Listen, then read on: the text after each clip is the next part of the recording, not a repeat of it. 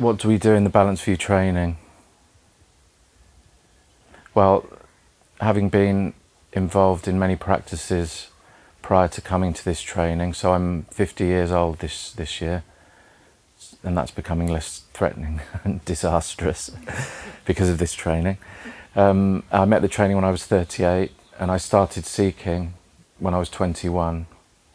So 21 to 38, 17 years, not a great deal of time. But basically, in that search, I was looking for just really to feel comfortable in my own skin, ultimately.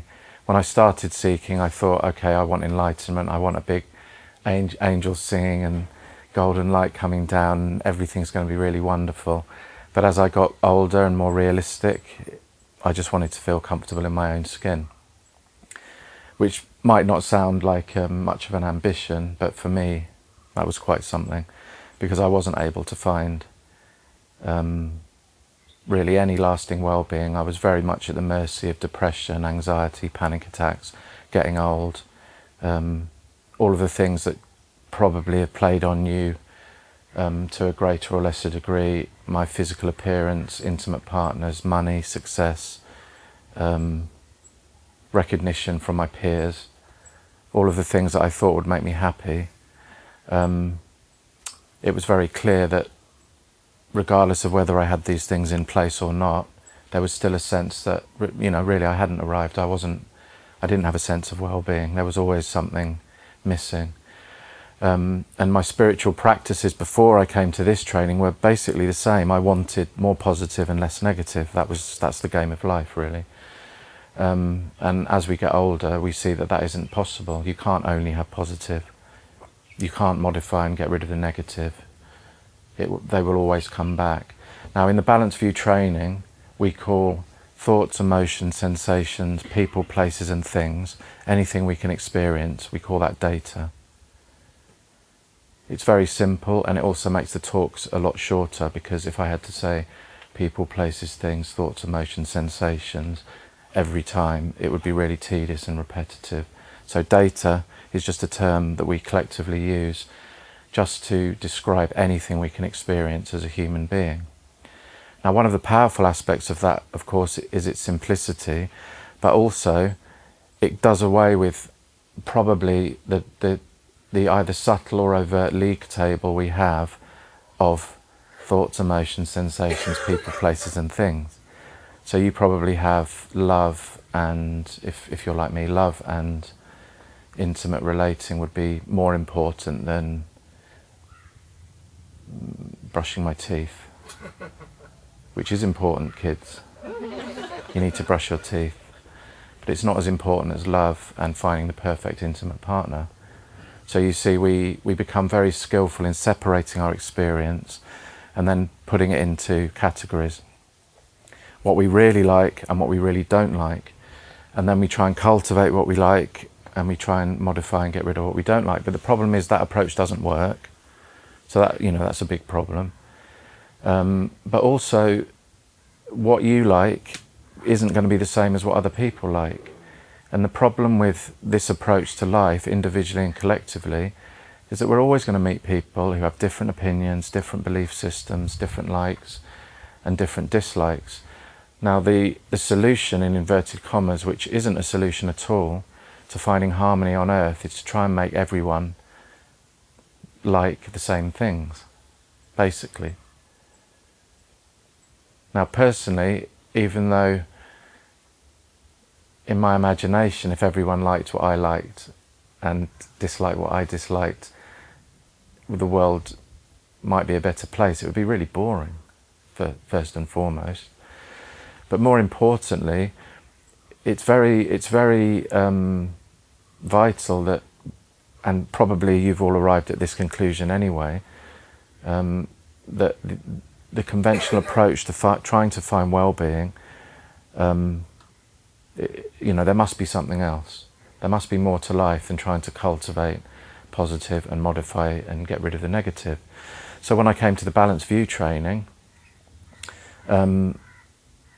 I was introduced to a very, very simple practice and a simple support system that I can test immediately in my experience. And again, this is very, very important. What we're sharing here isn't about you trying to figure out what's being said and then try and fit it into what you already know. What's being offered here is a simple support system and a simple set of instructions that you can immediately test in your experience in the midst of your normal everyday life. And for me, this was very, very different to any other practices I'd been involved in, because there was a definite separation between my practice and my so-called normal life. And for me, it wasn't possible to integrate the two fully. Now, I'm not saying that I didn't get great benefit from some of the practices I was involved in, more relaxation, maybe more energy. But it was very clear that when I was back in my normal job, I was very often swept away with thoughts, emotions, sensations, people, places and things, data. So the only practice we do here is to recognize our fundamental nature for short moments whenever we remember. And in the Balanced View training, we call our fundamental nature open intelligence. Now, it's very important that you have a direct experience of open intelligence right now, not as an idea, because if I just say to you, relax as your fundamental nature, you might be able to do that, but it's quite vague. And if we asked everyone, what is your fundamental nature, we'd have 40 different answers, or 40, various answers. So it's important that you're introduced to the experience of what we call open intelligence. And the way we do that right now is if you just stop thinking, stop describing. So do that. I mean, you might immediately have a thought come back, or a description come back, or a sensation. So just stop describing. And what do you notice in your experience when you do that? There's an openness and alertness. What's looking through your eyes, what's listening to me speak. It's very subtle, or at least it was for me, but it's quite something, There is something in my experience that I can't really describe, but I can experience. Stop thinking again, identify open intelligence, and then just relax. Now, of course, everything immediately comes back. And if you're anything like me, it's like a dump truck of horse shit that just gets emptied back into your head, and you're back with all your thoughts, emotions and sensations. So stop, just stop, relax, acknowledge open intelligence. Now, there are two aspects of that instruction that are really amazing. Number one is you already have what we call open intelligence. You're not creating it by coming here. It's present, you already have it. And what you'll start to see is that whether you're thinking or not, that open presence is there. Whether you have positive thoughts, positive emotions, positive data or negative data, open intelligence is already present. And the simplicity of that is so beautiful, because what it means is that whatever you're experiencing throughout the day provides you with the choice to practice. Recognize open intelligence for a brief moment or not. It's wonderful. And the lightning bolt recognition for me in that instruction too was, it doesn't matter what my experience is. It doesn't matter what my life looks like. Everything about my life provides me with that choice. So bingo, I said that the other day. I won't explain it because I think everyone knows what bingo is. But basically, I found what I was looking for, a practice that didn't require me to change myself in order to be able to recognize the nature of reality. It didn't require me to purify myself in any way whatsoever. And this makes perfect sense too. I'm sure you've all been to teachers and teachings that say everything is a unified expanse, everything is indivisible, it's all one.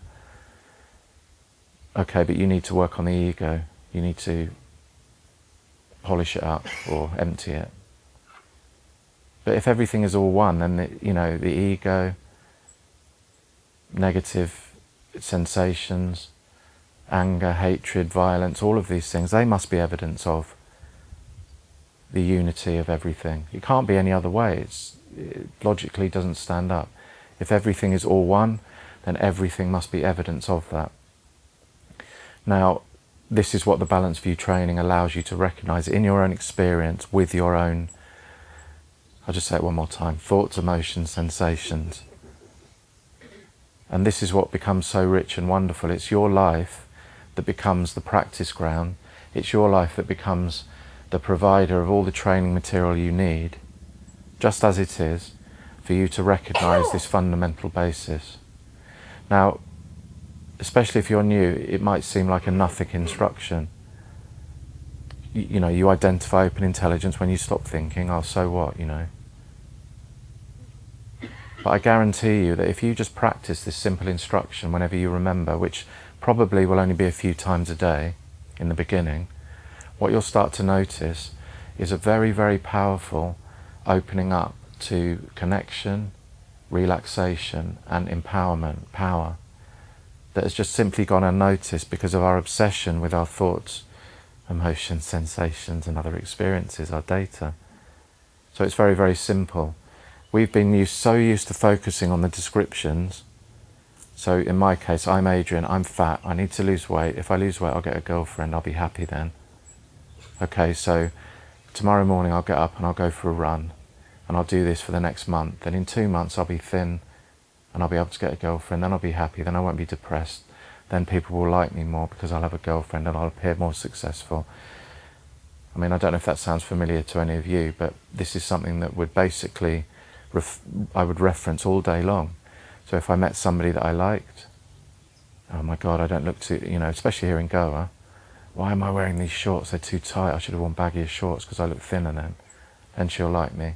Then maybe we can go on a date. Then she'll be my girlfriend. Then I'll be happy. You know, it's insanity really. Because all I could see was this tiny selection and everything referenced back to it. Now with this instruction of short moments, wherever I am in that thought train, if I meet somebody, the go-to is this presence and openness. And from that openness, the way I relate, the way I speak has radically changed. And the reason for that is because the recognition of open intelligence allows you to identify something in your experience that provides constant well-being. Now that might be quite a leap for you if you're new. So the invitation is to not believe a single thing I'm saying, but be open to test out what is being said here and suggested. So that simple instruction of recognizing open intelligence for short moments, so you don't hold it in place, you just recognize its presence. Then the thoughts come back, and then just recognize it again whenever you remember. Short moments of open intelligence repeated many times become continuous, but that isn't the only support that's offered here. So you heard the term the four mainstays, which means the four aspects of the support of balanced view. And the only purpose of these supports is for you as individuals to recognize your innate perfection, power and potency, open intelligence. So the second mainstay is the trainer. We have many trainers all over the world, which you can have access to face-to-face. We have trainings all over the world. We have centres in many parts of Europe, America. And then we have an amazing website with lots of trainings and meetings that you can join via video conference, where you have the opportunity to touch in with a trainer and just ask about your own experience of this practice, and we will give you support based on our own experience. And then the third aspect of the third mainstay, the third support, would be the training. So we have thousands of hours of talks and videos of participants sharing their experience of the benefits they see in relying on this support system. It's all free books. Listening to, reading books, watching the media elicits the experience of open intelligence, again, in your everyday life, wherever you are. And the final aspect of the support system is the community of people all over the world who are practicing, relying on this support, the four mainstays. And I can't tell you how radical the change was in my experience of life through simply relying on the four mainstays. You know, it's so simple. We learn anything in life by listening to other people talk about things, teachers, reading books, watching videos, and hanging out with other people. So, you know, maybe some of you are musicians. I was a professional musician for many years. Now, my main instrument was bass and guitar. And when I was starting to play bass, if I'd have gone off into a cave with my little bass guitar book, practicing scales, then I'd have probably been quite good. But nowhere near as good as if I had a great teacher who was teaching me all the time, and I was hanging out with other bass players all of the time, sharing ideas, sharing experiences, practicing together. And this is probably your experience too of any practice you do. When you have support, it's easy. Now basically what we've done as human beings is we've learnt who we are not by reading, writing and listening to other people. Now just to return to the example of an intimate relationship, again I can only really share my own experience, but I really believe that there was somebody on the planet who, when I met them, all my problems would be resolved and we'd live happily ever after. Now, do you think that's an original idea that I had on my own, or do you think it's due to relentless programming? Now just think about your own ideas on that. Is it your idea, or is it based on a lifetime of programming to the point where you really believe this is the case? Now, some of you, again, I can only share my own experience, but you probably had more than one partner. Maybe, you know, more than 5 or whatever. Isn't it pretty much the same thing every single time you meet somebody new? He or she is the one. This time it's so different. This time it's the most special thing in the world. Him and her. They get, you know, us, me and her, me and him, him, her, doesn't matter. This time, this is it, this is the one. How many times are you going to repeat that before you actually start to see that, well, maybe I've been a little bit brainwashed here. Now, the extent of the brainwashing in all aspects of life, but in particular with intimate relations, is quite astounding. When I was a little boy, and I've shared this before, my favourite bedtime story was Hans Christian Andersen and the Tinderbox. And it was about a brave, strong soldier, me, little Adrian. I remember he had a nice red tunic on and a hat and everything. It was like, oh, the soldier. He chops the head off a witch, takes her tinderbox, which is quite unreasonable, really. He steals it, basically, and kills her. You know, so I'm being read this story when I'm 2, you know, before I could properly speak. And the basic gist of the story is he finds a princess who everyone tries to stop him getting, but through this magic tinderbox he's able to have the princess, and they live happily ever after. Now, I was probably read that story maybe 300 times 1 year before I could speak, and probably for about 3 years. So that's 1,000 times of basically saying, you are a big, strong soldier. It's perfectly fine to chop people's heads off and take their property. But more importantly, you need to find a princess. And when you find the princess, you will solve the entire problem of the world. And you will live happily ever after. Now that's before I could even speak. And then just look at any film you watch. I shared this the other day too. I like science fiction movies.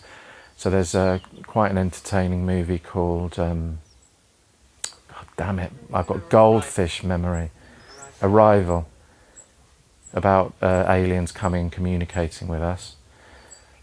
And it was a you know, really well made film. But at the end, some of you probably seen it, there was maybe 15 minutes of the hero and the heroine falling in love and deciding to have a baby. And it was all tied in with the aliens saving humanity. You know, this isn't, you know, once you start to see it, it's everywhere. You need to have a partner, you need to have a baby, you will be happy. So it's not surprising that we really believe these things. And there are many, many other aspects to this conventional conditioning. And what this training allows you to do is recognize something that is completely free, completely open.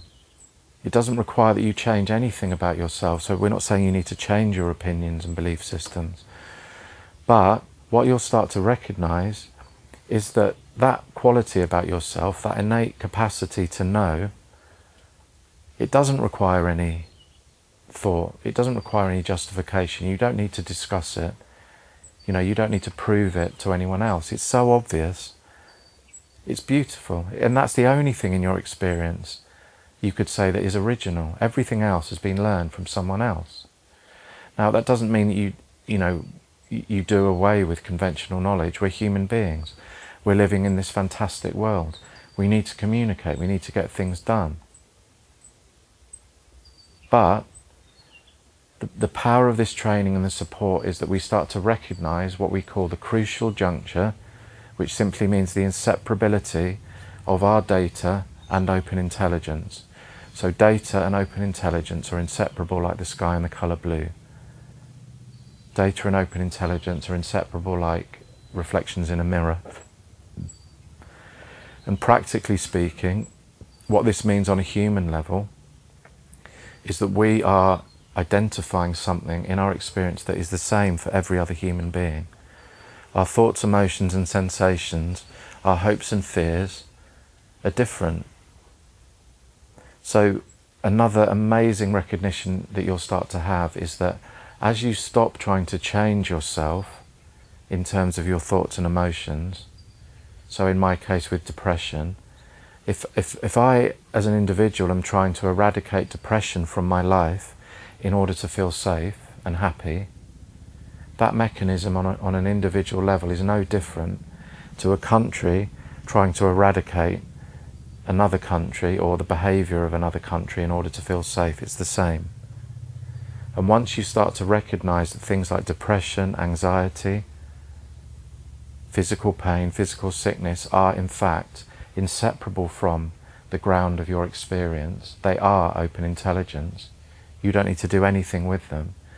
There really is an explosion of love, openness, understanding, firstly for yourself, but then for everyone else. At the great misunderstanding that we have as human beings, that we do need to do something about our thoughts, emotions and sensations. But essentially we are working on emptiness. We are working on nothing when we try to work on our thoughts and emotions especially. They're pure, they're empty of anything other than open intelligence. Now, an experiment I like to do, just a fun thing, involves fruit. So if this side of the space, just think of an orange, and this side of a space, think of a lime, vivid green lime, vivid orange, and just hold that in your mind. Now some of you over here might be having oranges and limes like changing, and you as well. But how long is it before something else intrudes on your lime or your orange? No, there'll be a sensation, a sound. Maybe some of you are thinking of a lemon. But you can't just have that in your mind. You can't just hold it in your mind. But more importantly, why can't you take that lime or orange out of your mind and make delicious juice out of it? It's not real, is it? It's an imaginary orange. But why do you think your depression is real? If it was real, you could take it out and put it in a jar and say, that's my depression. It's not real. It's inseparable from open intelligence. And the reason it's so frustrating to work on these things is because they have no independent nature. They are open intelligence. And again, this is something that will become your experience, not an idea, but an actual experience, that you do not need to do anything with your experience. You can just allow it to flow on by, because that's what it does anyway, like a line drawn in water. This is the nature of what it means to be a human being. We are aware, pure, basic space, open intelligence, in which everything appears in a beautiful, spontaneous flow. Even this fleshy lump appears in open intelligence. It doesn't generate open intelligence, it's the other way round. Now that might seem a little weird and maybe a little unsettling, but what I'm describing here is the natural state, what it means to be a human being. It's relaxed, it's empowering, it's full of love, full of connection, full of beauty, full of a desire just to be of benefit. And this is what Candice was referring to in the training. We are inherently wired to be of profound benefit. We are basically superheroes. And you heard Candice at the end saying, you know, we're awesome, we are exalted. And this is what you start to recognize in your experience, that we're not these limited, degraded, miserable creatures. Again, I'm just sharing my own experience. Being so caught up in what I think I need to happen in my life in order to be happy, and not being able to manufacture that, you're just blind to the perfection and power that's already present. And this is what the training unlocks. Again, as a direct experience, not as an idea. So, you know, from the heart, I have changed from being very, very depressed, miserable, selfish, to just feeling mighty fine all of the time, and basically a very, very helpful, considerate and powerful human being. So I would from the heart invite you just to, you know, if you're here for the next weeks, just come to the open meetings. That instruction that we gave in the beginning of stopping thinking, test it out. You know, India is a great place for being poked with a stick, you know, things that wind you up. Test out short moments when somebody makes you angry, you know, when your food that you ordered takes 3 hours to arrive at your table. That's a perfect opportunity to practice these short moments. I mean, it doesn't mean that you don't go and speak to the waiter and ask what's going on, but that's why I find India so beautiful. It's like they never say, no, we can't make you the food. They'll send someone on a scooter to get you the ingredients to make your food that might take an hour and a half. They won't say, no, sorry, we don't have the ingredients, could you pick something else? It's beautiful. They never say no. You know, and if you ask for directions in India, they won't refuse if they don't know where you want to go. They'll give you directions. It's beautiful. It's so beautiful. You know, and this is what you start to recognize in your own experience, the beauty inherent in everyone, the love, the concern. And the problem is if we only have our data to go by, then that benefit can be very, very harmful. Even you might label it as evil. You know, the innate desire to relieve suffering of people can take many forms unless you've been introduced to this inherent perfection. So it's really, really breathtaking. I'd really recommend visiting the website, just downloading a few introductory talks and just listen to half an hour a day and see what happens. You know, what have you got to lose? You've got nothing to lose. I mean, if I was a billionaire, I'd pay people to listen to half an hour of talks a day. Get $1,000 whenever you do it. And everyone would be going, oh my God, half an hour, $1,000, half an hour, $1,000. But what we're offering here, you know, if there was a big bag full of rupees here, 20 million rupees, where is the benefit in that bag full of paper? No, it's just a bag full of paper. What we want is something that provides immediate benefit right now with whatever's going on, and this is what we offer in this training. So test it out.